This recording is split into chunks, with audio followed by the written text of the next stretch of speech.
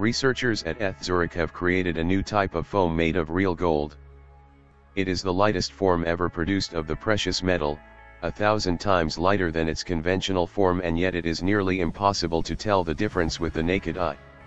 There are many possible applications. A nugget of real 20 carats gold, so light that it does not sink in a cappuccino, floating instead on the milk foam. What sounds unbelievable has actually been accomplished by researchers from ETH Zurich. Scientists led by Raffaele Mezzenga, professor of food and soft materials, have produced a new kind of foam out of gold, a three-dimensional mesh of gold that consists mostly of pores. It is the lightest gold nugget ever created. The so-called aerogel is 1,000 times lighter than conventional gold alloys. It is lighter than water and almost as light as air, says Mezzenga. The new gold form can hardly be differentiated from conventional gold with the naked eye. The aerogel even has a metallic shine.